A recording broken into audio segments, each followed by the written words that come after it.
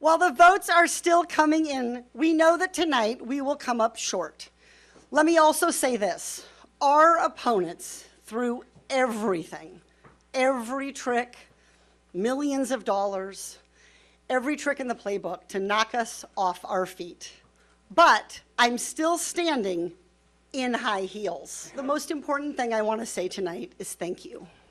Because of you, we had the establishment running scared, withstanding 3-to-1 in TV spending and an onslaught of billionaires who spent millions peddling lies, and our opponents spending more to boost the Republican than promoting his own campaign. You gotta be kidding.